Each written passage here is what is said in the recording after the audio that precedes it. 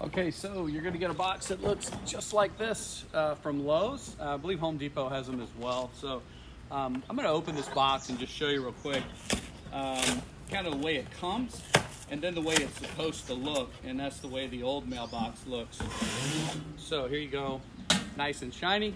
But what you'll see on the back is this has been made to put on top of a post, and so it's completely covered across here, and you're actually going to tin snip the two edges here, and then you're going to fold that under so that you make it look like the old box. So remember, that was solid across there on the new one.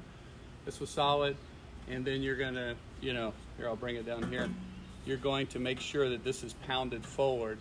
Tin snip, take a pair of pliers or something, bend it over, and then take a rubber mallet, and I'll show you how to do that just right now.